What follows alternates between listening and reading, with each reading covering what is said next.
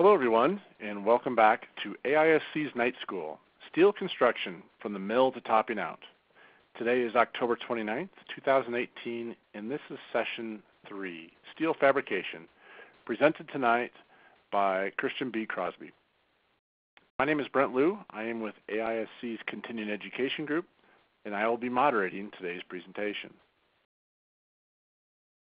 I want to introduce this evening's speaker, Christian B. Crosby, P-E-C-W-I. Chris is the Operations Manager at Chambro Fabrication and Coating in Georgetown, Massachusetts. Mr. Crosby received his bachelor's degree in civil engineering from Rosemont-Hallman Institute of Technology and his MBA from the Keller Graduate School of Management. Chris has over 25 years experience in steel fabrication encompassing bridge, building, and miscellaneous metals. Chris, thanks for being here, and I'm going to hand things over to you. Thanks, Brent. I appreciate that. Welcome. I appreciate all of you taking time out of your busy day to listen to Night School 18, Steel Construction, Session 3. Tonight we'll be talking about steel fabrication. As Brent said, my name is Chris Crosby. I'm the Operations Manager for Chambro Fab, Georgetown, Massachusetts. We're a medium-sized steel bridge fabricator that does bridge and building. As Brent alluded to, I've been doing this for a number of years, over 25 now, and had many different experiences. And we'll go through some of those experiences as we walk through tonight's session. I like to do a quick recap, just a quick recap of sessions 1 and 2 from night school classes, as they all kind of work hand in glove. As you all recall, Night School 1 was an introduction to the steel construction process, where Drew went through all 7 different areas of the steel construction process. He started off talking about the manufacturing of steel, went through a brief outline of fabrication, spent some time in connection design, which we'll refer to later, talked about erection engineering, some field fixes and solution, and then spent some time on quality control and quality assurance. Drew did an outstanding job on that.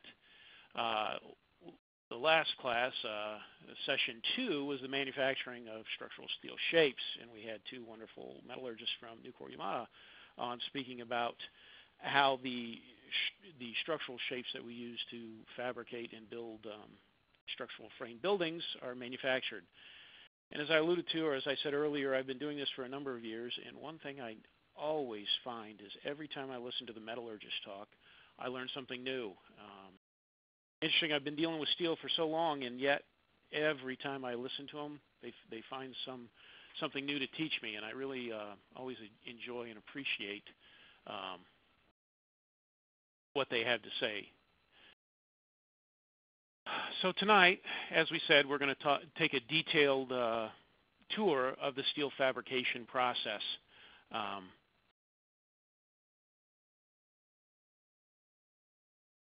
When they asked me to do this class, I thought there's a lot of different things that I could talk about, and we could talk for days on each one of the different areas of steel fabrication.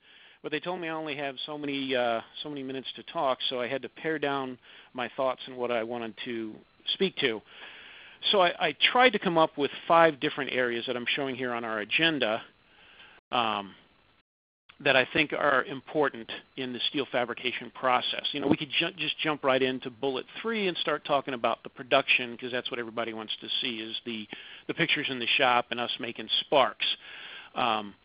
But there are some things that lead up to the ability for us to start making sparks on steel that we need to address first. So I came up with these 5 areas as our agenda for what we're going to do. And the first one is detailing. And I know there'll be some objections in saying, hey, detailing is part of project management. No, project management is part of detailing. And yes, you could argue either side, but there's some important nuances between detailing and project management that I want to spend a little bit of time clarifying. So just bear with me, and we'll get through those items. So we'll start out with detailing. We'll spend some time in project management. Then we'll get right into the meat and potatoes of it, if you will, and that's the production. That's what everybody wants to see is us making sparks.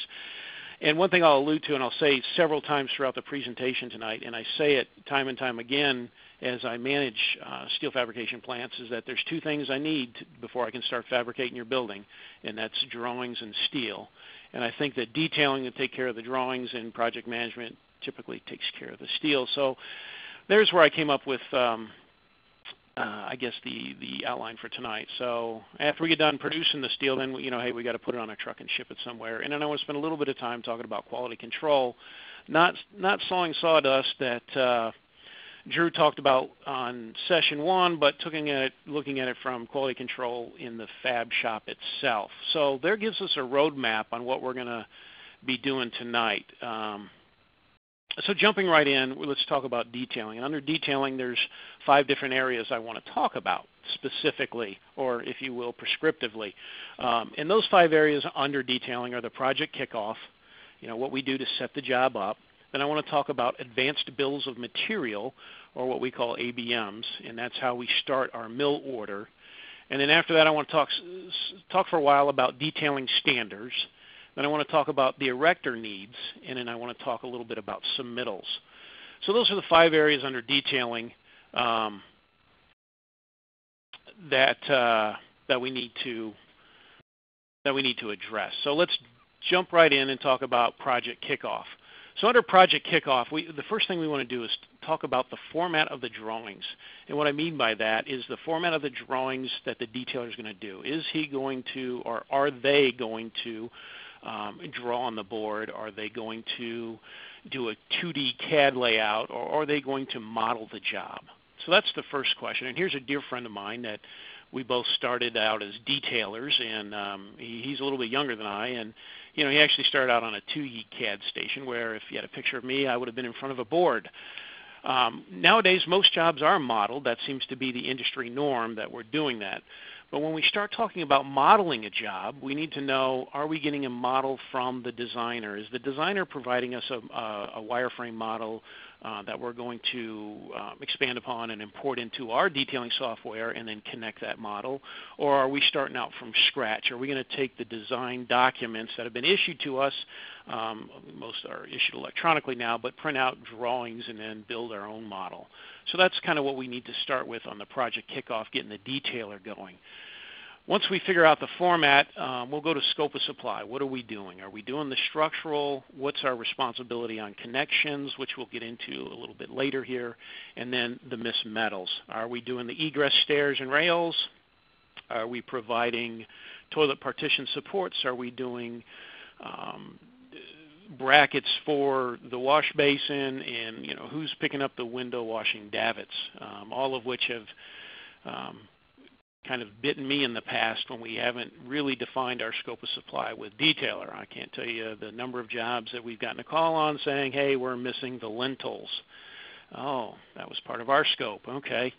So being diligent in outlining that scope of supply for the detailer so those items aren't missed really helps out. Once we know what the scope is, then we need to know sequencing. What does our customer want first? Where do they want us to start? Where do they want us to start erecting steel at? If it's a high-rise building, we're pretty much bringing up all 4 corners at the same time. If it's a spread-out building, are we starting in the northeast corner? Or are we starting in the southwest corner? Where are we going? Because the detailer needs to know that so that they start in the right corner of the building, so that as we're making submittals and start fabrication, they are still detailing the rest of the building, and then the erector can start flying iron, if you will. So detailing modeling has come a long way, and I'm sure a lot of you are a lot more versed in this than I. But here's different things that we can do as we model a job. Here they've overlaid a model onto a picture and have been able to show what it looks like. The other thing that we're doing during the project kickoff with the detailer is a review of the design drawings. So many times it's, hey, here's a job, go ahead and get drawing on it, and we don't take the time to go through, hey, let's look at the plans and elevations and sections. Where do we see problems that could arise? Let's look at the notes on the design documents to make sure we're capturing all of, we're properly interpreting the design intent and capturing those. We need to review the 5120 spec and make sure that we're picking that up. And then a good review of the special provisions to make sure any notes that are provided to us are picked up on that. Detailing modeling. Another thing that we can do with the detailing modeling, which I've always found amazing, is we take an existing structure and are able to add additional steel to that, which makes it very beneficial. So we've gotten the detailer kicked off, so the first task that the detailer needs to do for us is to generate the advanced bills of material, or as I referred to as the ABM, because then we need to get our mill order in. Now this is all predicated on the size of the project. If we're just doing a simple single-story school addition, I'm probably not going to order my material from the mill. But if we're doing a very large school, or we're doing a stadium, or we're doing a spread-out industrial complex that has large tonnage, then yes, we're going to go to the mill. So we need to get a listing of the beam and column and bracing sizes so that we can get our mill order, or get our mill tonnage reserved, and then get our mill order placed. Now, depending upon the speed, and I know every contract I sign says time is of the essence, but we have to make a determination if we have time to model that, to get the model up and running so that we can get a pretty exact ABM, or do we just need to do it by hand? Sometimes doing it by hand quickly can help us get that tonnage reserved quickly. Now, there are instances where we've been under the gun to hit a mill rolling and get our tonnage reserved, so we will actually go to the estimate just to reserve tonnage. But before I pull the trigger on this is exactly how many linear feet of that beam I want to see my advanced bill of material from the detailer. Now, I've talked a lot about the main material, the beams, the columns, and the bracing, but that didn't address the detail material. And we'll spend some time talking about detail material because that falls under the standard connections that each fabricator likes to use. Will dictate how they're going to order that detail material, because on a typical job you might not have enough tonnage to be able to go to the mill to buy mill quantity of detail material. We'll talk a little bit more about that in just a minute. We will talk about purchasing in the next section, which is project management. So here's an example of a detailing ABM. This is one of our ABMs, and I had to cut the bottom of it off so that you all could see it, but basically all it does is it goes through and lists the different section sizes. So we get number of pieces, the section size, the length. We have on here the finish, which HDG is hot dip galvanized. Not necessarily relevant, but for whatever reason we have that on our advanced bill of material. We do have piece marks, or ship marks. That's the next column that says marks. That's the shipping mark. And these are columns because we can see the C represents it's a column. And then the drawing number. So they went through and actually modeled this job because it's already assigned a shipping mark to them. And then it gives us the order lengths and so on.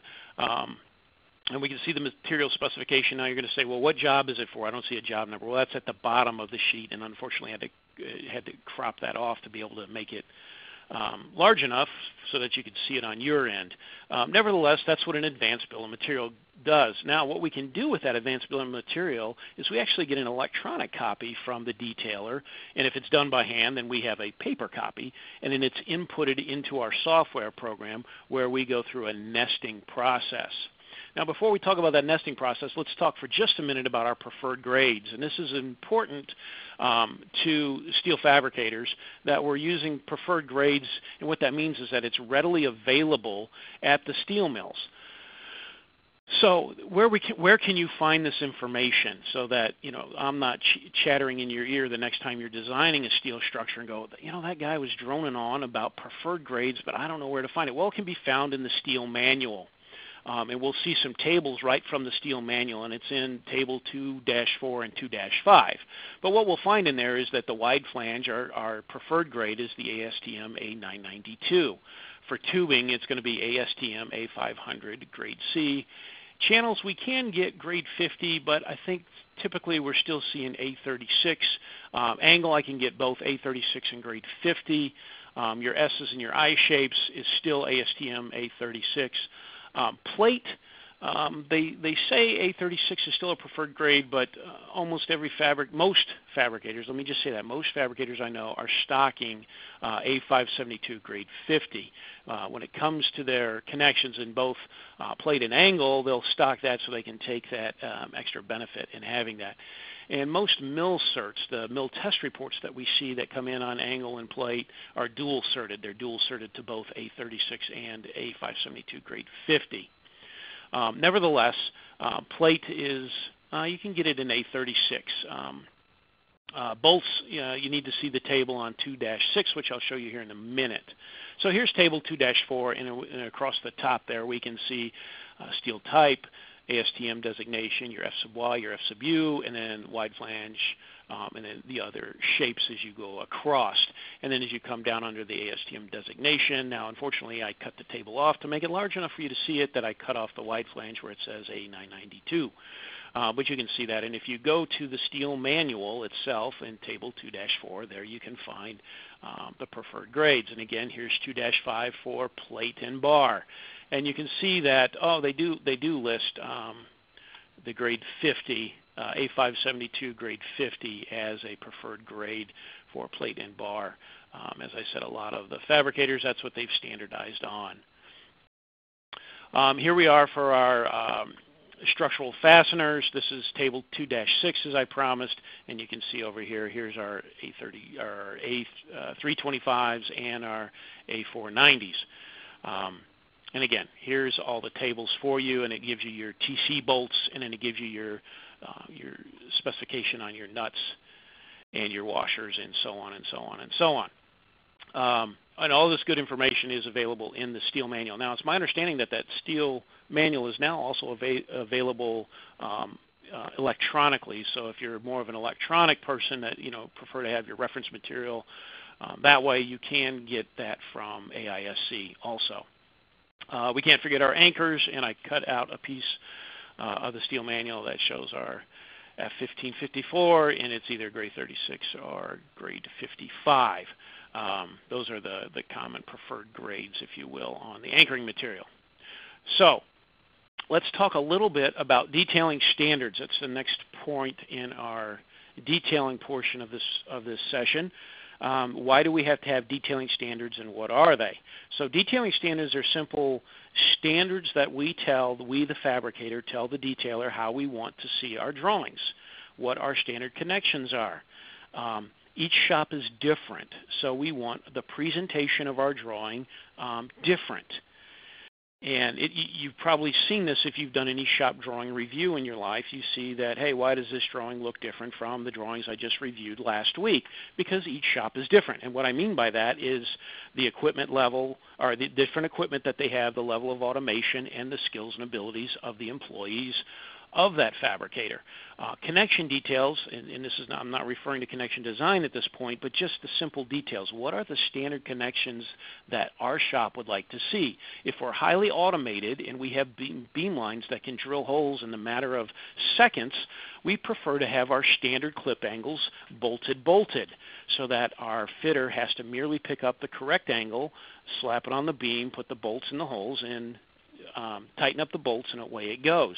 If we're not as automated and we're really good and highly skilled at welding, I would prefer to have welded bolted clip angles, or maybe possibly even shear tabs, where I have to fit the material on and weld them, because we have highly skilled labor that can make those welds relatively quick. And then those are the kind of connection on standard details that I'd like to see. So a lot of that goes into what makes our detailing standards and what we expect to see on those shop drawings.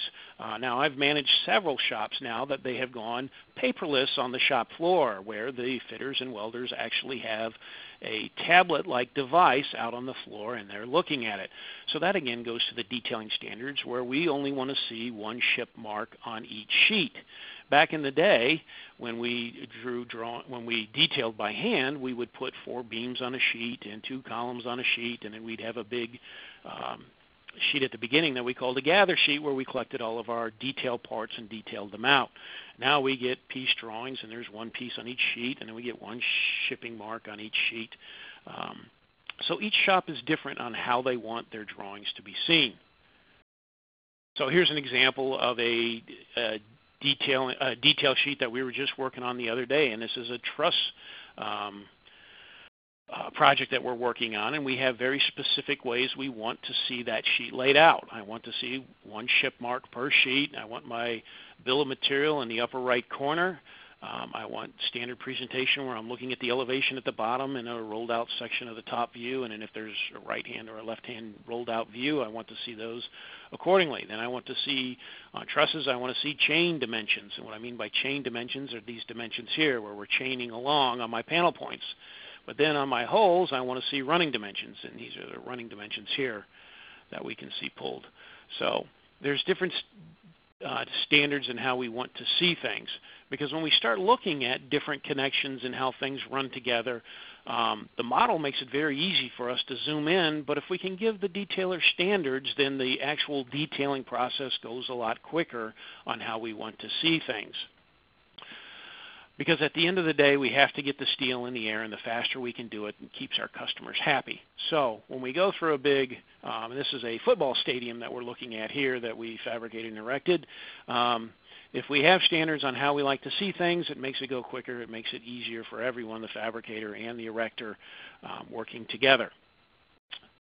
Now, having said all that, let's talk for a minute about the erector's needs.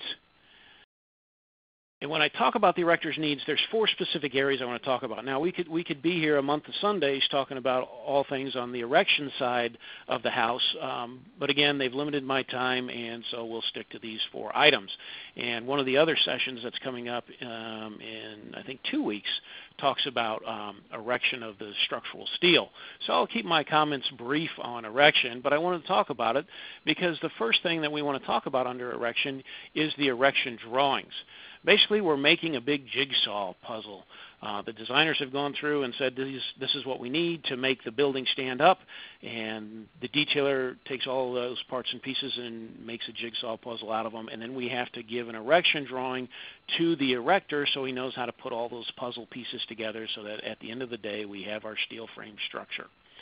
Under there, it's nice that when the detailer is getting kicked off, we know what the column splices are if we've got multi-story columns, and we can find those. AISC has got those in the steel manual again, and that's table 14-3 that starts listing, and I've got a picture of some of the typical column splices. And a lot of this has to do with when the project manager kicks off the erector, they talk about what are your expectations on the column splices? What would you like to see? And if the detailer has that information on the front end, we draw it one time instead of having to draw it multiple times. The next item is perimeter cable holes. If the detailer knows that, when he starts off the job, he can include those, no problems. But if we have to add them later, then it gets to be problematic, if you will. And then the last bullet under the erector needs is assemblies. What is the shop going to assemble? What's going to come out in one big assembly, or is that going to be stick-built in the field? What have they agreed to in their scope of supply, and what do we need to provide? So an erection drawing. So we looked at that truss earlier on the job, and here we are looking at those trusses. There's our shipping mark to tell us exactly where it goes. Unfortunately, I cut off the column mark that it attaches to, and there's another truss with its shipping mark right here that gets erected in there. And then, of course, we have some angle braces to hold that up. And then if you can see here, we've also got some other angles coming off that column. And they actually do have a bolting list, point-to-point list on this drawing. Now, I don't necessarily like the point-to-point list on my erection drawings because it makes them a little busy. But nevertheless, that's the way the detailer did this one, and he's got all the information right there for the erector to start putting the parts and pieces together to make that steel frame project. Here is a column splice detail. And again, this came right out of the steel manual. Section 14-3, and there's a whole bunch of different ones. I just grabbed the first one, and it shows a typical full pen splice on the flanges with a bolted web. And again, the erector will have a lot of input on how we present those, and if they're design detailed out, yes, we will follow the design details, or we'll submit an RFI, and we'll talk about RFIs here in a little bit. To perhaps change that to something that's more user-friendly to the erector. But nevertheless, it's good to have those all defined out at the start of the job so that the detailer can incorporate that as he's going through as they're going through their model. Perimeter cables. So we can see the bright yellow arrows that I put on there in the background here. The first one you can see is showing perimeter cables, and those pass through the column. So it's nice to have those holes in the column. A lot of other things that we see is perimeter railing, as I noted right here.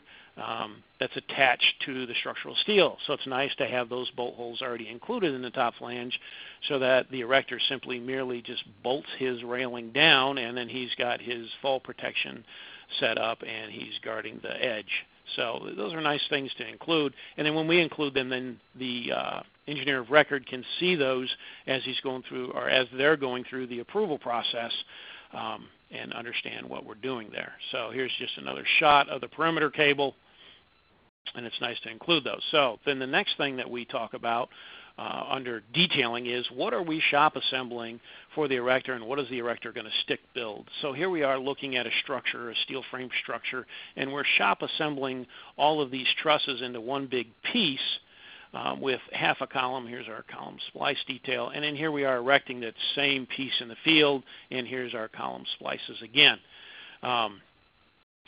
So the erector knows that, hey, I've got to make one big pick, I've got to make sure I have the right size crane, or no, I'm stick building that, so I've got to have enough people out here to make sure that we can get the work done in the right time. So knowing that on the front end is helpful for the detailer, so they're not having to redraw stuff. Okay, so under detailing, one of the next things that we talked about in our agenda items for the detailer is submittals. So where do we go to find information on the submittal? So I have noted up here, COSP is my shorthand for Code of Standard Practice. So if we pull up the Code of Standard Practice, which is also nicely included in the steel manual, we go to Section 4 and it talks about approval documents. So 4.1 talks about the owner's responsibility. What is the owner's responsibility? Well, there's a lot of nice verbiage around this, but at the end of the day, it's released for construction design documents. Here you go, fabricator of record. Here is the released for construction design documents. And then 4.2 addresses the fabricator's responsibility, so approval documents. So the structural steel shop drawings, erection drawings, embedment drawings, or where parties have agreed that, hey, we're going to provide this in a digital model, which is becoming more and more of the norm, it talks about those documents that we're going to provide. So it's the steel shop drawings, the erection drawings, and the embedment drawings. Now, it's been a while since I've actually submitted paper drawings. Everything's done electronically, but we've had quite a few jobs here recently that'll accept the model, and the engineer of record will approve the drawings via the model. Now, the next section under approval documents under the Code of Standard Practice is 4.3, use of digital files. You can read that at your leisure. 4.4, and this, I know this word gets us all spun up, especially the lawyers, is the word approval. But what we're looking for, and the Code of Standard Practice does use that term, and I know a lot of the lawyers prefer not to use that term, but nevertheless, the Code of Standard Practice uses that term, and basically what we're looking for from that is that the detailer, or the fabricator via the detailer, has correctly interpreted the contract documents. Have we used the right size beam, brace, column? If the connections have been designed detailed out, have we used the right connection material? Do we have the right size weld? Do we have the right stiffeners and shear tabs and number of bolts? And have we interpreted the contract documents properly? If we're doing the connection design, has the connection design, the connection details been reviewed and approved? And then lastly is release us to begin fabrication. So that's what the approval process is. The next section in approval documents is 4.5, and that's fabrication and erection documents not furnished by the fabricator. Now, I was tempted to gloss over this section. Early in my career, we had quite a bit of this. I did a lot of industrial work, and the different industries, heavy industries that we worked for, provided their own shop and erection drawings. And then for a number of years, I didn't see any. And then lately, I've seen quite a bit more of the fab and erection documents are being provided by the engineer of record. I've seen that on quite a few jobs here recently. So I thought, hey, I'd at least let you know where that information can be found, and that's in 4.5. And the next part is the 4.6, which is the RFI process. And basically the RFI process is a process in which we as the fabricator via the detailer or vice versa we need interpretation and implementation of the contract documents. Hey, we need a clarification here, or we'd like to make a revision, something along those lines. We don't have enough information, we don't understand, and that's what the RFI process is for, so that we can submit a question to make sure that we're interpreting and implementing the contract documents properly. And then 4.7 addresses erection documents. So still under submittals, we're going to talk briefly about connection design, because I don't want to get too far in the weeds on connection design, because I know that it was covered in detail. Drew did an excellent job of covering that in detail in the first class, so I don't want to saw sawdust there. But then next week's class, 18.4, is connection design again, so I don't want to steal Chad's thunder from next week. What I do want to do is give you the information on where you can find this, more information about connection design, yes. And that is, again, in the Code of Standard Practice, section 3.1.1, and that gives the owner's designated representative for design, or what we refer to as the ODRD, 3 options for connection design. Now, there's a lot more information around these 3 options, so you can go to 3.1.1 and find all of that information, but I at least wanted to touch on those 3 briefly. And again, not stealing from what Drew did or what Chad's going to do, but at least making you aware of where you can find this. Option 1 is that the connection, that the design documents, completely detail out the connections. They show exactly what they want, and we see a lot of this on the West Coast or in high seismic areas. Option 2 is that the detailer shall select and complete the connection design using the steel manual and the tables provided therein. And then option 3 is that the fabricator will contract with a licensed engineer where the work is being performed to design out the connections. Now, there's 2 options under 3, and again, I'm not going to get too far in the weeds here, but I wanted to make you aware of these 3 options and where to find that information. Again, more to each one, but I wanted to give you a brief outline because I'd be remiss if I didn't talk about them, because we did spend some time talking about standard connections that each fabricator likes to see. So summarizing, because we've been through a lot under detailing here, we talked about the project kickoff, getting the detailer going in the right direction. We talked about the advanced bills of material, so we can get that material reserved, the tonnage reserved at the mill, so we can make our mill order. We talked about detailing standards and how each shop is different. They have different equipment. They prefer different types of standard connections. They have different skill levels in their plant. We talked about what the erector is going to need. We talked about the erection drawings and how to interpret those. We talked about column splices and perimeter cabling and temporary handrails. And then we spent a lot of time talking about submittals and where to find that information. So that kind of wraps up detailing. So from there, we're going to jump into project management. Again, a lot of you would say that project management and detailing go hand in glove, and they do. But again, I go back to I got to have drawings and steel to start making sparks. So we've got our drawings done, at least they're underway, and then we talk about project management. Under project management, I've broken it down into 6 areas, and you could argue all day long that there's more than 6 areas, and I would agree with you.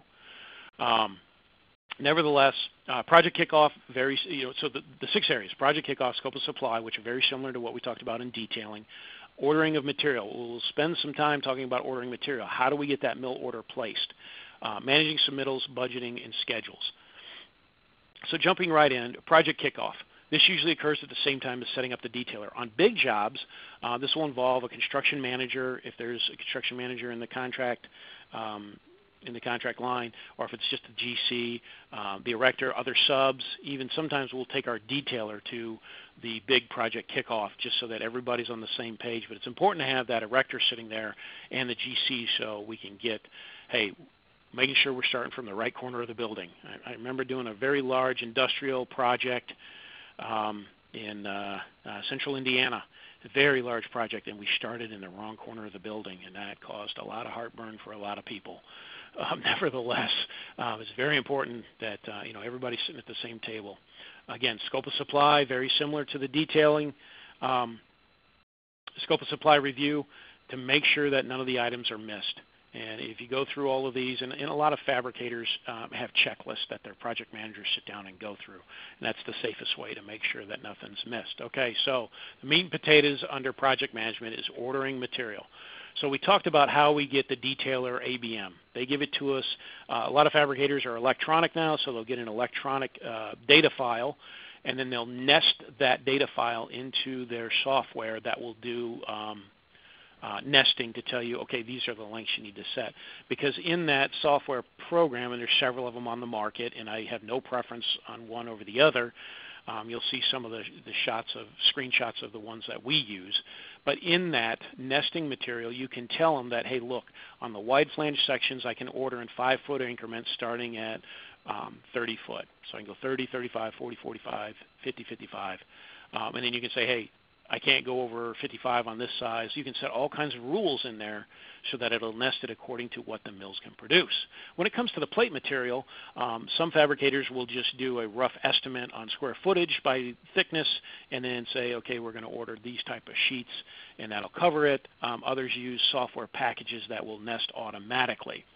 The other thing on ordering material is if there's additional testing required. If the ODRD decides that, hey, I want CVNs, I want impact-resistant material because I'm going to be outside and I'm going to be under a dynamic load, and I want to make sure that my beams and columns meet the impact resistance requirements, then I'm going to have, I want CVNs ordered on that. Or there's other testings. And if you look at the supplemental requirements for ASTM A992, it will list all the supplementary testing and requirements that you can order your steel to.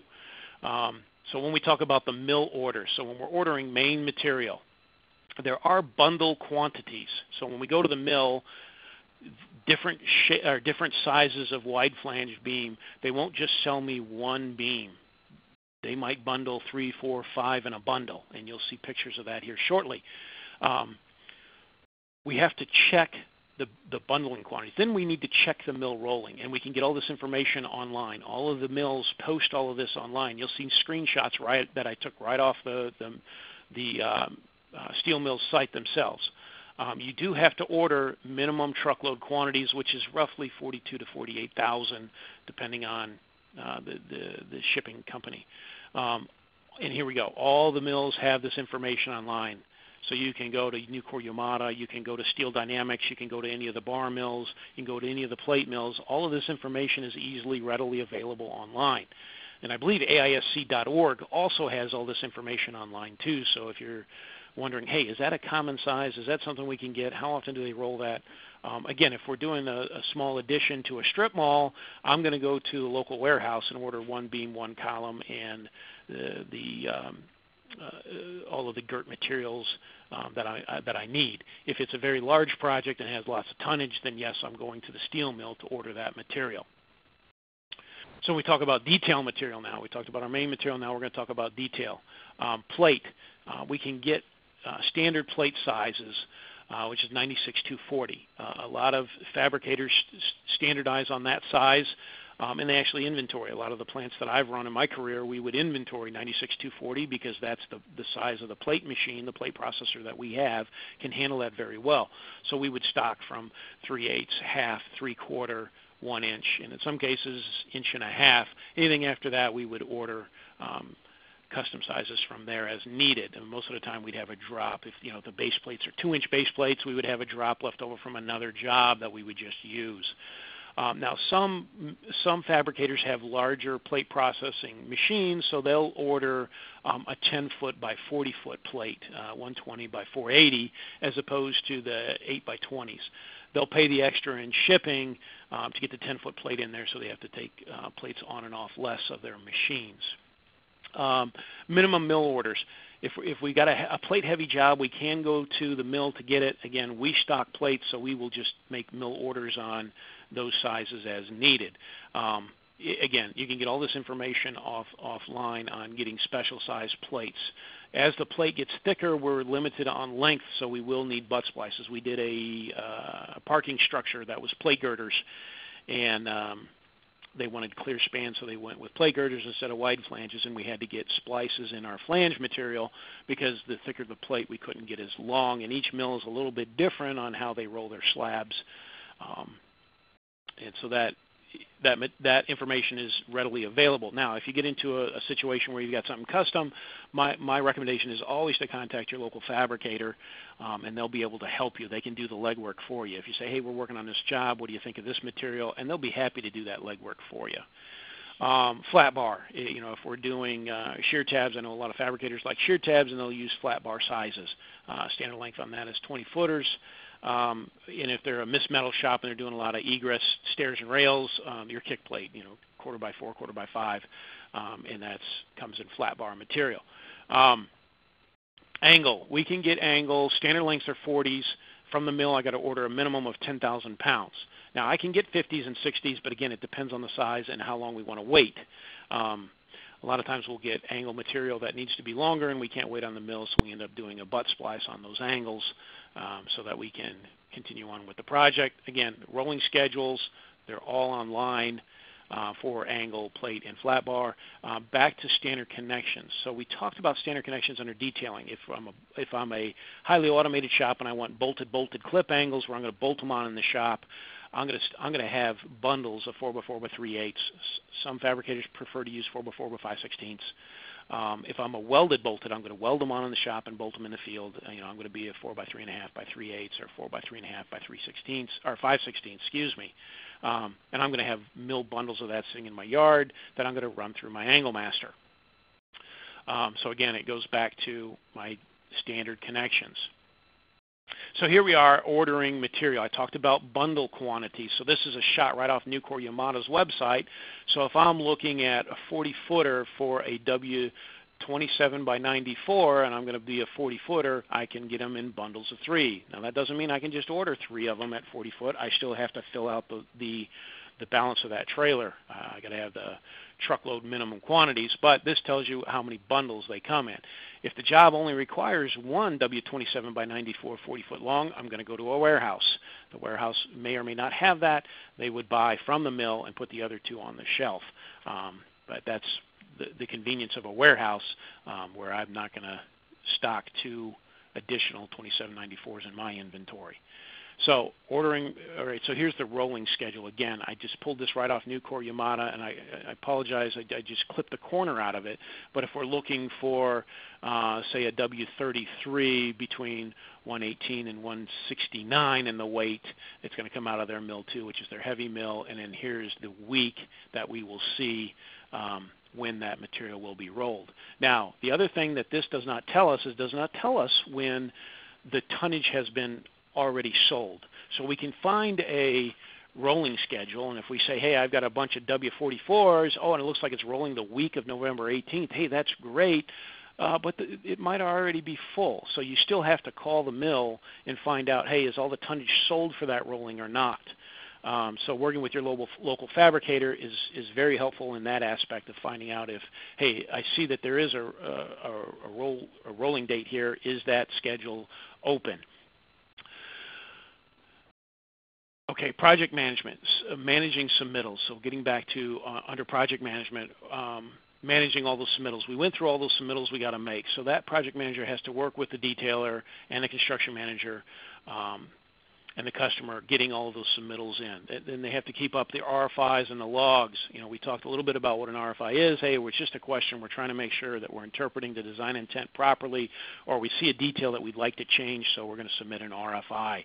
But all those have to be managed. And I've seen a lot where they do those all electronically now, where all of the RFIs are submitted into like a website, and then it's distributed almost instantaneously to the people that need to see it. So technology is great. I remember when we used to have to fax those out. Well, we won't talk about that right now, when we actually got a fax machine. But nevertheless, we used to fax those out, and you never knew if they got them or not. And if there's revision to the contract documents, they got to manage that to make sure that all parties get that, the detailer, the erector, the other subs.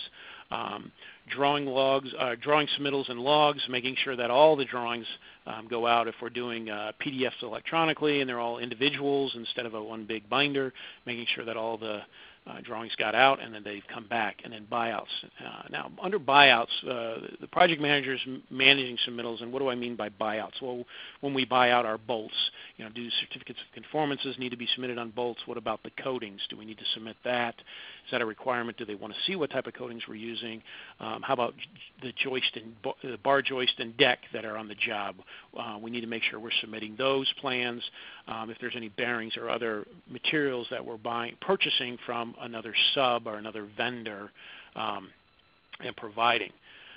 So all of those need to be, what's the submittal requirements on that? Then budgeting. They're the ones that are minding the store. Are we doing all right on our material? We got a budget for our material. How are we doing on that? Are they managing the labor? How are we doing on the labor fabricating it? How about the subs?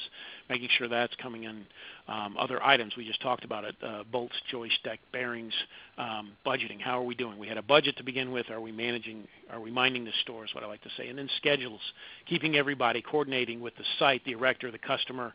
I remember when Microsoft Project came out, that was used quite frequently to schedule things. I've seen Primavera, and I think it's P6 now is the current one. And that's a very powerful tool, and on big projects I've seen that used very successfully. Some of the medium-sized to smaller fabricators use a simple Excel sheet for scheduling. But the project manager's there herding all those cats, making sure everybody's staying in line so that we can get the project done on time. So what we've talked about, we come to the end of project management, we've talked about project kickoff, scope of supply, ordering material. We spent a lot of time talking about the ordering of material because, again, it goes back to I got to have drawings and I got to have material to start fabricating steel. And then managing the submittals and the budgets and the schedules. So that brings us to the fun stuff, and that's production. So we're going to go through, if you came to my shop and said, hey, I'd like to take a tour of your shop, and I'd be happy to, so if you ever find yourself in northern Massachusetts, please feel free to give me a call, and I love walking you through my plant. But when I do that, I walk you through a very specific way, and I try to walk you through in a very logical way on how the material flows. So when I was putting this session together, that's what I tried to do is walk you through the process as if you and I are walking through my plant on how the material flows through the plant. So with that, we're going to start out with receiving the material from the mill, we're cutting the main material, putting holes in the main material, making our parts. Then we lay out the main material. We start fitting the parts to it. If they're welded parts, we're going to weld it. If they're bolted parts, we're going to bolt it. If there's cambering required, how do we camber it? And then if we got to assemble it, and then we're going to clean it, we're going to coat it, and we're going to put it on a truck and ship it. So that's how I'd walk you through my plant. So we're going to do that as we go through. So receiving material. We receive our material from the mill via truck or rail. 99% of everything we get comes in on truck. Rail is a little bit difficult to get in. We do have access to a spur, but 99% of everything we have comes in on truck. Now, there are some steel fabricators, and I've worked for a couple, that everything came in, 99% of everything they had came in on rail. Nevertheless, it's a preference. So as we receive the material, I want to talk a little bit about material identification and traceability. So here we are. We've gotten our load in from the mill, and we can see here's our bundle, our mill bundle, and we can see we've got 1, 2, 3, 4. So for this size, it comes in bundles of 4. So that's what the mill bundling is. So traceability, if we go to the specification for structural steel, or AISC 360, which I refer to as the steel spec, section N 2.1 talks about material identification. It also takes us to Code of Standard Practice 6.1. 6.1 says demonstrate a method of material ID visible up until the point of assembling members. So if I have a beam or a column, I have to demonstrate that I can ID that material up until the point where I start fitting and welding or bolting on it. So how does that work? How do we do this? Okay, so when we receive a truck in, it's best for me just to walk you through it. When we receive a truck in from the mill, we do a visual inspection per A6. We're just looking at the material, visually looking at it to see if there's any major kinks or bends or huge flange tilt or anything like that. If there is, we set it aside, and then we call our quality department to come take a look at it for disposition of that nonconformance. Once we get the material off the truck, we mark the material as we offload it with the heat number, the PO number, the job number, the size, etc. Each fabricator is a little different, but most of them get that information, heat number, sometimes a purchase order, definitely a job number, sometimes a size, and they place it in a specific spot in the yard. And the reason they do that, especially those of us that are in the north, when we get a lot of snow and we have to go dig that out in the middle of January, we don't want to be looking all over the yard for it. We want to go right to the spot where it's at, dig it out, bring it in. Once we receive it, we turn the paperwork into the office. They update their material inventory system. A lot of them there's 3 or 4 different products out there. Some still use Excel. They update their material inventory system. And they say, okay, we put the heat number in, we've received this material, we have so many sticks of the 45 footers or what have you. They detail it all out, or they input all that information into the software system so that later on when we're ready to bring that material in, we can issue a pull ticket to bring that material into the plant. After we issue that pull ticket, we also have a nested cut list on how to process that material. Now, it's a lot easier just to see it visually. So here we are. We've got our beams again that we talked about. So then I just took a blow up of this. So we've got a 21, 62, 50-foot long. Here's our heat number, and here's our purchase order number, and here's the heat number. So I just blew up that section. So we've written it down on there. We've turned the paperwork in. The mill tag that comes in with it, this is what the mill actually puts on every beam. They tell you what size it is. They tell you how long it is. They give you the heat number, and they tell me there's 4 of them at that heat number. And then this one, for whatever reason, the customer wanted CVN testing, so they've got a little note on there telling me that it is Sharpie V-notch tested. Nevertheless, the wide flange mills mark every piece that way. When we get our detail in, we will get a bundle of angle in, and it'll have 1 mark on it. And so here's the tag that they put on there. So before we break that, we will go through and mark. You can see here's the banding from the mill. We will mark each and every piece with the size and the heat number so that we are able to tell where that goes to. So now the shop is ready to bring that material in, so we issue a pull list. That's what we call a pull list. And then we tell them, hey, and this is just for our plant, we tell them, hey, no pre-glass is required. It's released for fabrication. We don't have any third-party inspector. And then here's the material I want you to pull. I want you to pull 3.5 by 3 by 3/8. Here's the grade, quantity, 40-footer. Here's our stock ID number that is issued by our software package we use. But more importantly, here's the heat number. So right here I'm telling you, I can't put my arrow on it there. Right there is my heat number. And the same with the W12 at 72. I'm going to bring in 550s and 850s. Here's my stock ID. Here's my heat number.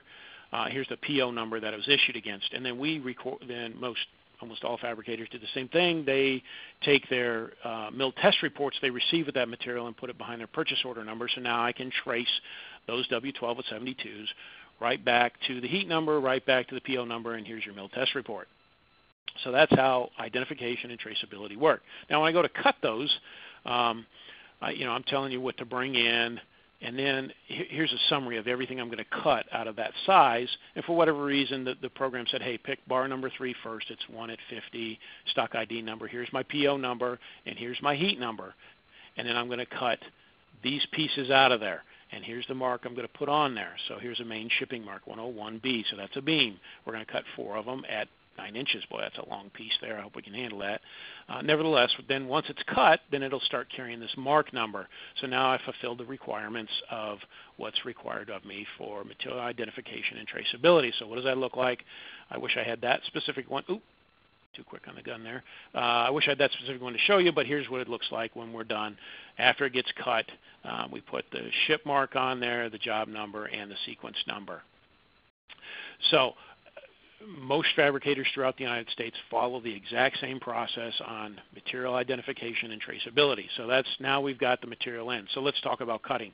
So for wide flange, channel, and large angle, most shops are using a bandsaw. For plate, we got a burn table or a shear. Some of the older shops are still shearing material, but for the most part, fabricators now use a burn table. And what I mean by burn table, we've got plasma and oxy fuel, CNC controlled. Some of those burn tables have automatic drilling and or punching on them.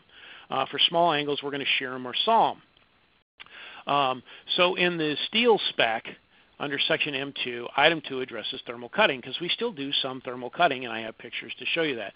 When we've got to prep the ends of a wide flange for a field welded moment, or if we're going to do some moment welds in the shop, and then if we have to do some copes on the beams to fit under other beams, I'll show you how we do those copes also. Code of Standard Practice also in section 6.2 addresses thermal cutting. So all of the gory details you can find in those two areas. So here we are, and I'm sawing. So here's my bandsaw. You can see my saw blade right there, and here's my wide flange being saw cut. And this is our automatic machine that measures it perfectly and then cuts it to the prescribed length. And then for the angle, we're using an angle master that the angle rides in here with the heel down, comes in, the holes get punched in it, and then it gets cut to length. Here's the front elevation view of that angle master, and again, looking at the guts of it. So that's how we cut our angle. You can actually run flat bar and small channel through that also. A lot of shops have those also for processing angle, flat bar, and channel. Now here we are with our burn table, and here's our plate on the table. There's the edge of it, and this is our plasma getting busy cutting out all the parts. This one does have drilling capability, so it will go through and drill the material first and then come back and plasma burn it. And to do that, it's all CNC controlled, so here is our team member over here programming and nesting the material onto our stock size plate. Another action shot of our plasma getting after it, and then we also use oxy-fuel. So I can tell this is plasma by the blue color as we're cutting that pattern shape out, and then this is oxy-fuel because I can tell by the thickness of the plate and by the color of the burn there that it's oxy-fuel. On the thicker plates, we have to use oxygen fueled, whether it's oxygen acetylene or oxygen and natural gas or propane. Those are the different options for a cutting gas to go with the oxygen to cut through that thicker material. Plasma, depending on the power of the plasma, can go as high as it needs to. Here we are burning, and we talk about that. We're bevel prepping the edges of this beam. Here's the action shot for you, and then again, here's once we're done. Now we'll come back and grind that, and as we said, I gave you the spec references to tell you where to look for all those requirements on how much grinding we need to do as we're bevel prepping that, and that's actually for a moment connection that we're going to shop weld. That's just a small stub that we're making. Nevertheless, that's torch cutting, if you will. Here we are cutting again, and this is for cutting copes.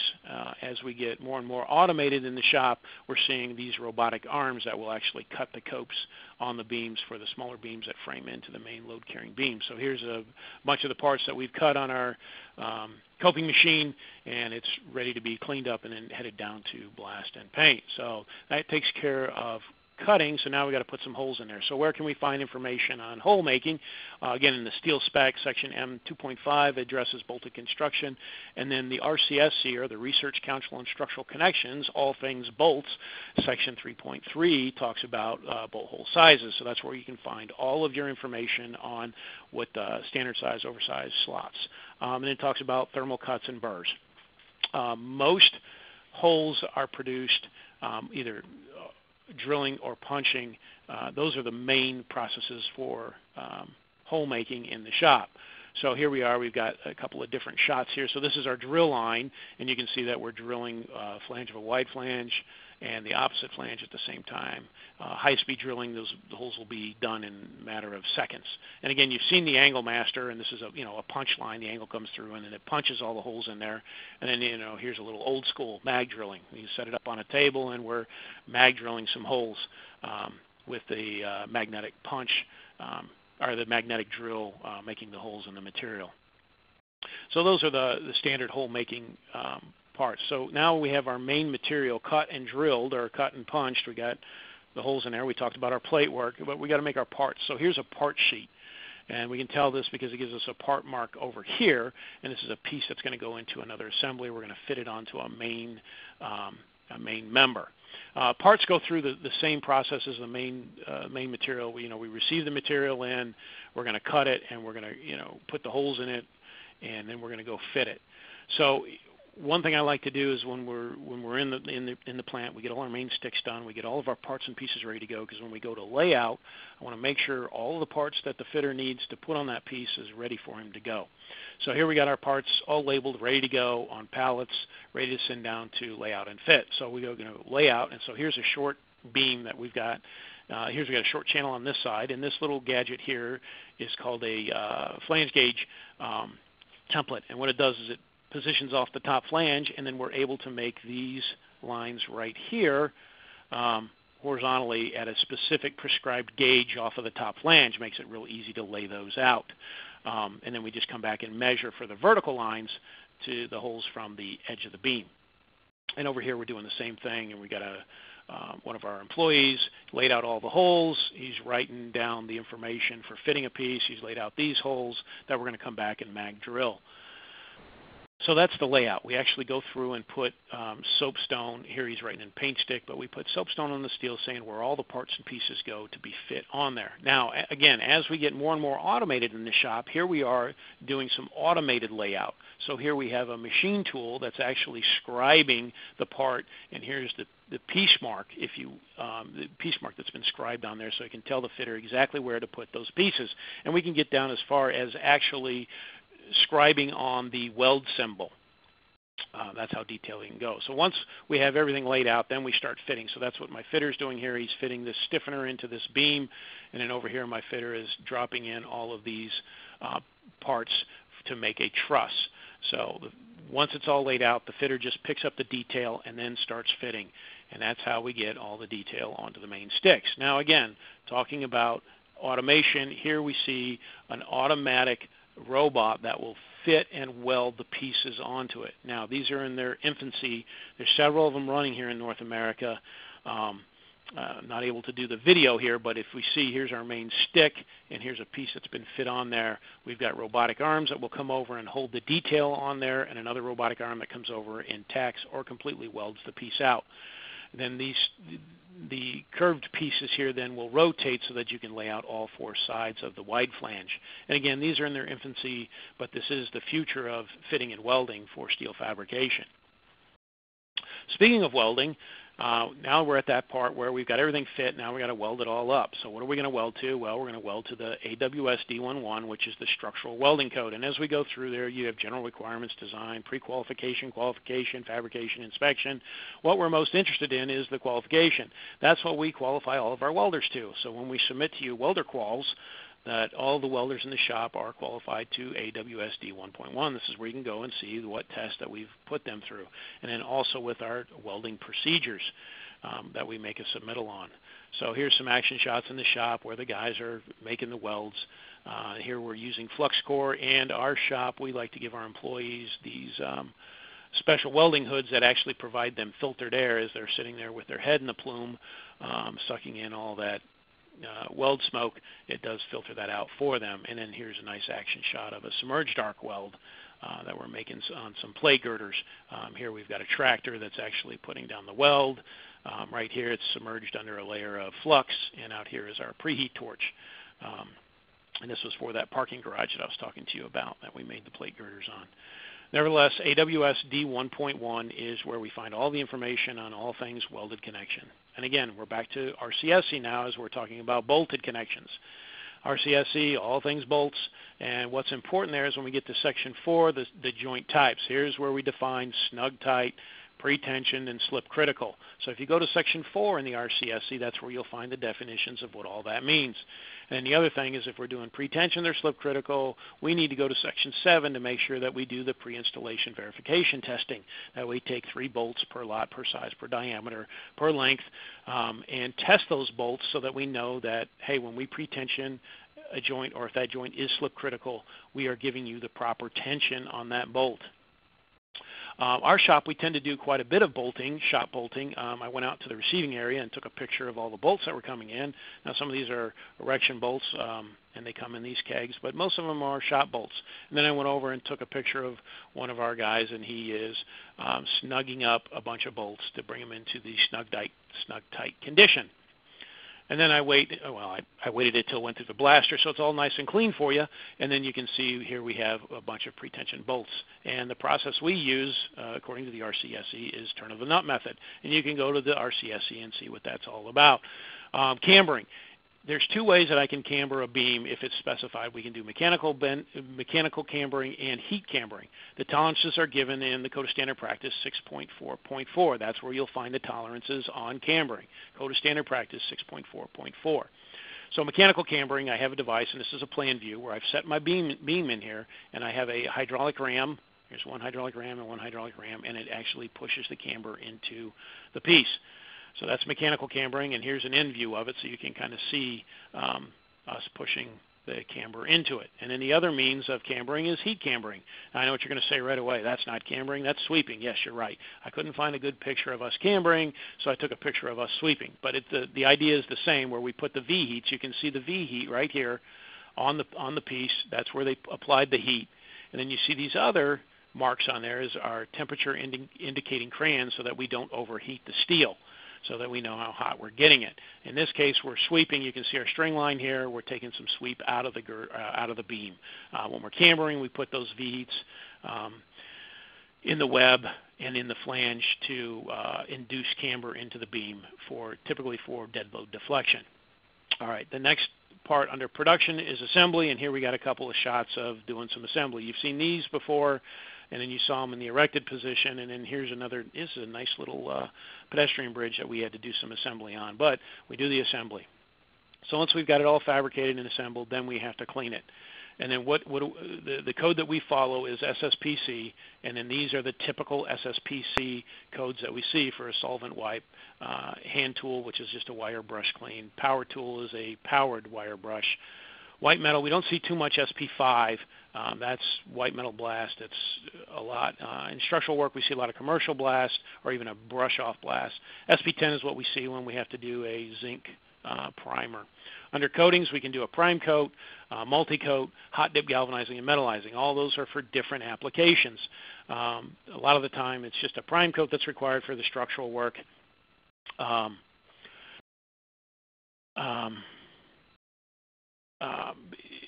But if it's exposed to the elements, it might be multi-coat, or if it's AESS, they might multi-coat. If we're exposed to the elements, maybe hot dip galvanizing. If it's too large of a piece to hot dip galvanize, then we can metallize. So there's different coatings that we can apply.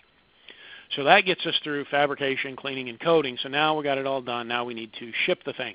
So here we are on shipping. And I'm going to talk about legal and permitted loads. Now, I need to warn you, sizes vary by state and cities, so these are approximate. Check with your local fab shop. They'll be able to help you out if you've got a big assembly that you want to have shop fabricated and shipped. So I'm going to give you some sizes here, but again, please bear in mind these are approximate, and they really depend upon where you're at. Especially when you get into the older metropolitan areas, it's very difficult to ship oversized loads into those areas. So a standard flatbed is 8 foot 6 wide. You can put a load on there 5 foot high, or no, the bed comes up to 5 foot high, and they're either 48 or 53. I don't know where those lengths came from, but that's what they are. Standard flatbed, the bed itself is 8'6" wide. It's 5 foot off the ground, and it's either 48 foot long or 53 foot long. So a legal load, they'll let me go up to 8 foot 9. I can split 1.5 inches on each side. I can go 8 foot 9. Height, I can go up to about 13.6. Again, you need to check because the height gets very tricky, especially in the older cities. Length, I can go up to 55. If I'm on a 53-foot trailer, they'll let me overhang a foot on the front, a foot on the back, and I'll be fine. I go to permit and signage, anything less than 14 foot on the width. Again, it varies by city and state. The height is so variable, I'm not even going to try to address that when you get into the permitted loads. And then length up to about 85 feet. Special permits, that requires escorts, superloads, all of that. We're talking widths in excess of 14 feet. Again, the height varies, but when we get into really tall things, we can go with a drop deck trailer instead of having to use a standard flatbed. And then lengths anything over 85 feet. I've shipped stuff up to 130, 135 foot long. We had special trucking beds and equipment to do that, and again, we've used drop deck trailers. And then if it gets too big, we'll just drop it on a barge or drop it on a boat and push it with drop it on a barge deck and push it with a boat. So yeah, that was one of the projects we did. That was kind of fun. But nevertheless, that's shipping. So we've gone through the production process. We've talked about a lot of different things, but I want to spend a few minutes here talking about quality control.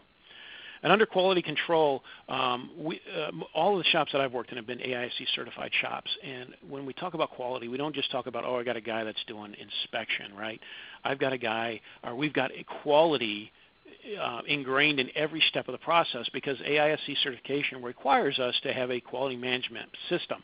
So under there, I have to have procedures And I have to prove that I have procedures that are implemented in management to make sure that management's committed to quality, that we're reviewing the contracts and the specs, that the detailing has a procedure that we're going to follow every time.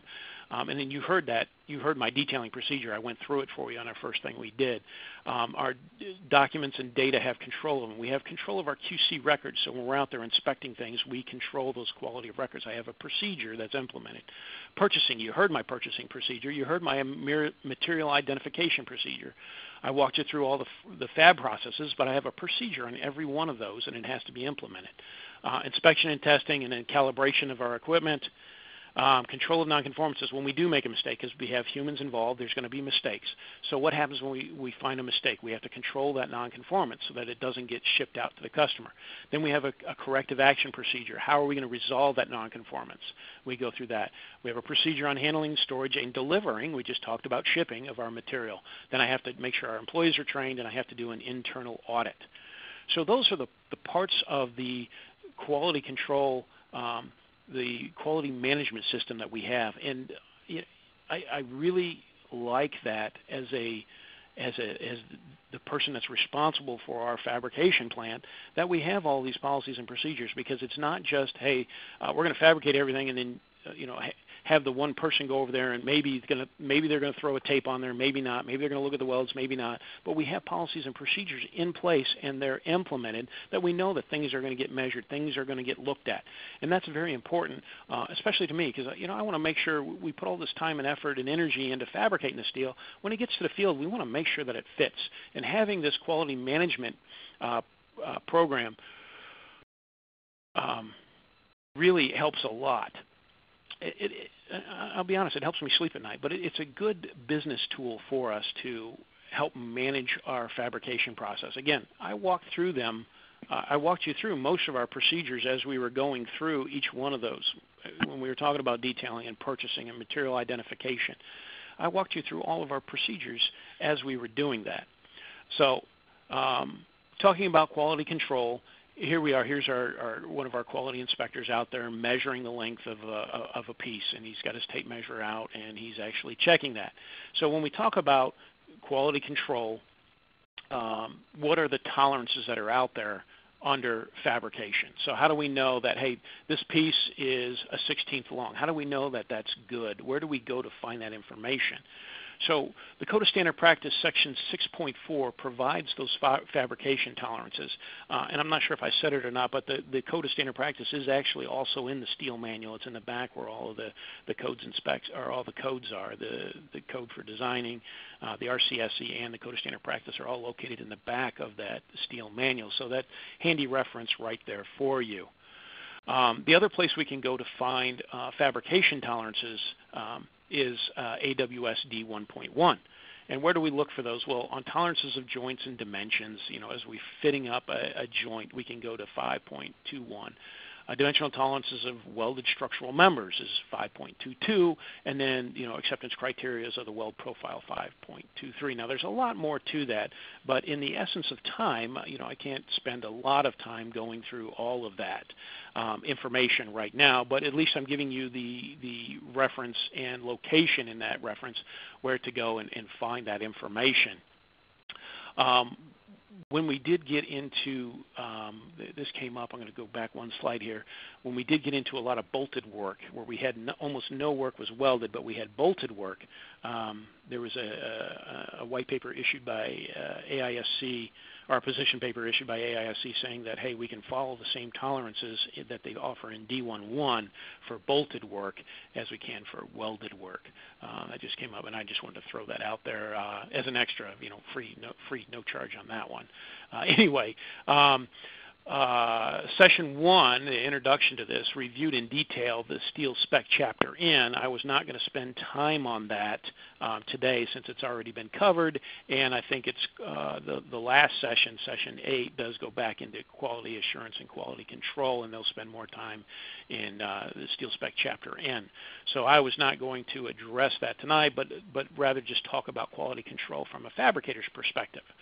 So wrapping things up here, summarizing where we've been. So we talked a lot about detailing and getting the drawings ready, because remember we talked about, hey, I've got to have drawings and steel to start making sparks in the shop. So we spent a lot of time in detailing. Talked about our advanced bill of material, very important. Then we talked about project management, and the important takeaway out of project management was getting that mill order in to make sure we're hitting those mill rolling dates. So we spent a lot of time in project management talking about purchasing. Then we walked through production. We talked about material in the yard, receiving the material, marking the material, bringing it in, cutting it, putting holes in it on the main sticks, and then also prepping the detail. We showed the plate, we showed the angle master, making all the parts and pieces, and then we laid out the main material, and then we fit the detail material to it, then we welded it or bolted it depending upon what the drawings call for. And then once that was all done, then we we assembled it as it was required, and then we had to clean it. We had to blast clean it, or power tool clean it, or whatever the recommendation or whatever the specifications called for, and then we coated it accordingly. From then we had to pick the thing up and put it on a truck and get it to the site. Then from there we talked about quality control and the ASE certification process and what we use to manage the quality throughout our shop process. So I've said a lot tonight, and there's a summarization of what we've gone through. And at this time, I'm going to turn things back over to Brent and open it up for questions. Okay. Thank you very much, Chris. We do have some questions from the audience. I would also encourage anyone who has not submitted a question yet, feel free to type that in now, and we will do our best to address those before the conclusion tonight. But before we get to those questions, we do have a couple polling questions for our audience to answer. And hopefully everyone has the hang of how we do this. You have an opportunity to submit your answer to these following two questions. So here's our first polling question. Where can you find preferred material grades? Is it A, in the Steel Construction Manual, Table 2.4 and 2.5, B, the Code of Standard Practice, Section 5, C, on steel mill websites, D, in the AISC specification for structural steel buildings, Chapter M, or E, in AWS D1.1, Chapter 5. Simply click on the radio button up on the screen and submit your answer. We'll see how everyone does with this.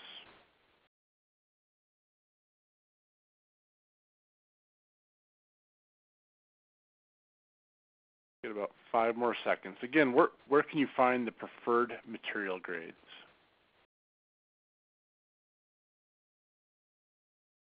All right, Chris, I think we'll close the poll and look at the results.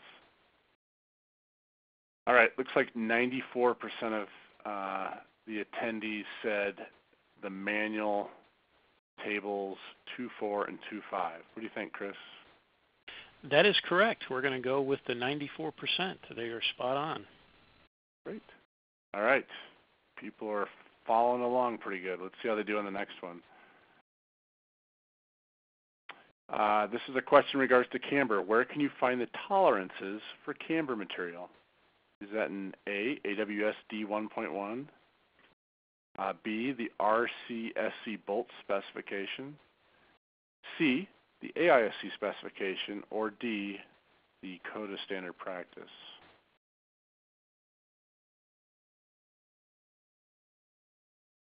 Again, we're looking for where you can find the tolerances for camber material.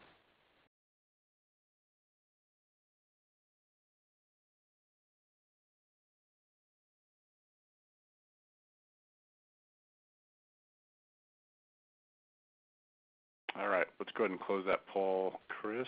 And we've got about 30% saying you can find that information in the specification, and 70% saying the Code of Standard Practice. What's the right answer, Chris? And again, it's the 70% has it. It's D, the Code of Standard Practice. Okay. All right, very good. All right, let's get to some questions with the time we have left.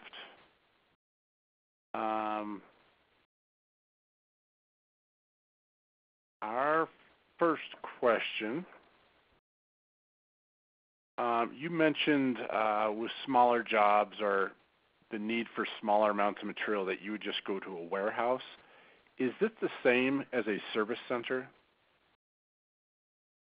That is correct. Yes, a steel warehouse and service center are synonymous. Okay. Next, I'm going to take us to slide 65. When you were going through the material report here, you mentioned that this one in particular says no pre-blast up here. The question is, what exactly does that mean? Sure. We have some customers that require us to pre-blast all of our material before we bring it into the plant so that their outside inspector can do a visual inspection of that material. Now that's very unusual. You don't see that too often, but we have one specific customer we do a lot of work for, so we've made an adjustment to this report so that we can tell the employee in the yard, hey, when that comes in, it needs to go to the blast machine, or nope, it doesn't. It's just a regular job, and it does not require to be going to the blast machine. So it's a specific requirement for one of our repeat customers. Again, not a very common practice. Okay. Let me go back to slide 38. When you were talking about approvals, the question came up as to what drawings need a PE to stamp them, and who is responsible for stamping those drawings? Sure. That's a question that we get quite frequently. The drawings that need to get stamped are the design documents that we talked about in the previous slide on 4.1. That's the released for construction design documents require a PE stamp. The next thing that could possibly require a PE stamp is if on the connection design the ODRD selects option 3 and requires that the fabricator hires a licensed engineer where the work's being performed to design out all of the connections, and there's where a engineer's stamp would be required. Now, I've seen it in the past where there's been a request for the shop drawings to be sealed, but I've always cautioned our detailers, if the engineer of record, requires that, we always submit an RFI asking, can they submit a letter to go along that the licensed engineer in the state where the shop drawings are, where the steel is going to be erected, that the shop drawings have been reviewed by a licensed engineer, that we simply submit a letter. Because stamping the actual shop drawings themselves is saying that that engineer whose seal that they have put on that drawing says that that's the right size and grade of material for the application, when that is not the case. The shop drawings are simply an interpretation of the design drawings, and the engineer of record who has signed off or stamped off on the design drawings is actually the one who has sized the material, and the detailer is just simply interpreting that. Long answer. Did I get enough answer on that one? Yeah, I think that's a great answer. Thanks, Chris. Okay, we have a couple questions on cambering, so we'll go to those next. Sure. I have a little visual here on slide 91. Sure. The first question is, what is the largest member you have cambered in the shop, or you have seen cambered in the shop? Oh. Let's see here. One of the plants that I've managed, we fabricated some 16-foot deep girders, and those were cambered. But since we were building up that section and not buying a rolled section, we actually curved the camber into the web, and then used heat to adjust the camber to make sure that we were within tolerance of that. As far as a wide flange member, I think we did some 36-inch deep beams before we've cambered those. There's an art to using this machine that we have up there. You can't just drop your beam in there, go to the mid-ordinate, and start pressing in the required camber. You actually have to hit it in 3 to 5 different locations, because if you just drop a beam in there and start pressing, you're going to end up buckling the web of that beam. So there's a little bit of an art to this. The camber machine we have is limited. I think when we did those 36s, I think we submitted a procedure to do it all heat, as I recall. Okay. Is there a point at which the width of the web could result in potential buckling during the cambering process? Yes, that's why we try to, when we get especially super light members where the flanges are light, very thin material, and the web is super thin, we will actually put it in this press in 5 different locations on each side of the mid-ordinate of that beam or the center line of that beam, and slowly work the camber in there. Because if you just drop it right in the center and just start pressing, that web will buckle very quickly. So there, like I said, there's a little bit of an art to it, cambering using the mechanical machine. Okay, one more question here on cambering, and we'll move on to another topic. Sure. When it comes to cambering, do you drill the holes first and then camber? Doesn't this affect erection because the holes are not aligned as they should be? It's a great question. In the building world, we will bring the material in, we'll cut it and drill it, or if your drill's in front of your saw, you'll drill it, then cut it, depending on how your plant's laid out. But yes, we will cut it to length and put the holes in it, and then we'll fit all the detail and weld everything on. And then one of the last operations we do before we go to clean and paint is to put the camber into it, and know that the slight amount of camber over the length of that will not offset the holes enough to cause a problem in erection. On the bridge world, we camber first, then put the holes in, because there's so much more camber on bridge beams or bridge girders that we have to put the camber in first, then drill out all the splice holes. Okay. I'm on 56 here. One of the main points of this section was ordering material. One question here is how, where, and when are the bolt lists prepared? Sure. Typically, we wait until the shop drawings go out for approval. If it's a model job, the modeling software itself will actually give us field bolt quantities, not only a point-to-point list for the erector, but also the quantities for us to order. So once the job's completely modeled, or if we're sequencing the detailing as we talked about earlier, we can purchase the field bolts right from the model. It'll just spit out a little report for us to order them. We don't want to order them too soon, because if you get them on the site, if you get them out to the erector too soon, somehow they always grow legs and walk off. Okay, and who are the domestic mills today that our steel is coming from?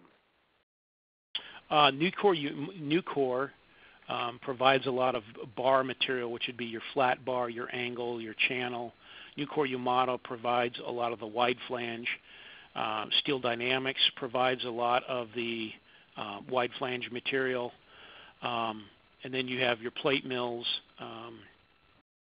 I just dropped their name. It's the old Bethlehem, LTV Inland, and then there's one out in Iowa, and then Nucor has a plate mill in one of the Carolinas. So there's quite a few domestic producers. ArcelorMittal owns a lot of the plate mills, the old Bethlehem, the old Inland, the old LTV.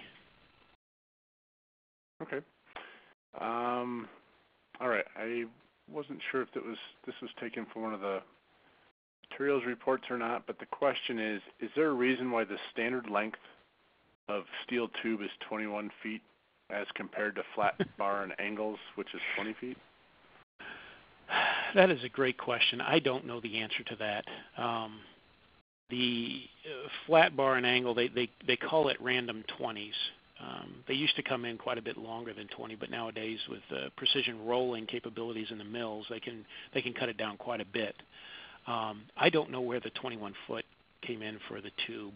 I guess that's some Snapple Cap trivia for another night. Okay. Okay, a couple more questions, and we'll need to wrap up as we're pretty much out of time here. Back to connection standards within a shop. Why might bolting be used instead of welding, which in this person's opinion is typically more economical in the shop? Sure. A lot of that depends on the type of equipment you have. If you're highly automated and have drill lines, it's easier and quicker to drill holes than it is to fit angles to be welded on in the shop. So if we're talking about a standard double angle clip angle connection on a beam, it's a lot quicker to drill the end of that beam and then just simply bolt on those two angles in the shop as opposed to fitting and welding if you leave it blank. But if you don't have a drill line, hand drilling or mag drilling those holes in the end of the beam, it takes a little bit more time than if you have skilled employees that can fit and weld relatively quickly. So again, it's a function of the equipment you have in the shop and the skill of the employees on the plant floor. Okay, and a couple more questions here. Is it when it comes to wide flange shapes, is it better to use a band saw or vertical saw for cutting? All the plants I have is a band saw. You saw the one in the picture there, and the beam comes in web horizontal, and the band saw is a horizontal band saw. Slide 69, yeah, that's typical of the ones you see. It's just it's on a certain pitch. Those are the only ones I've used. I've seen the old cold saws where you have a big, huge saw blade that comes in and engages it. On the detail material, we will use a band saw. That's a vertical saw, a little more control. But it seems like all the high-speed saws that it's cutting all your main material look just like the one there in the picture. It might be a different name brand on the saw, but that's basically all of them run at that same angle, if you will.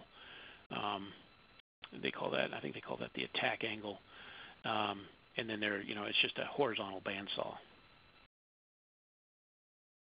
Okay, and then one last question on connections. Sure.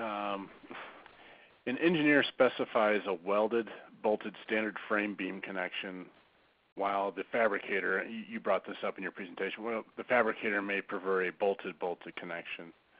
So how does this get resolved, or how do you convince the engineer to allow the other type of connection?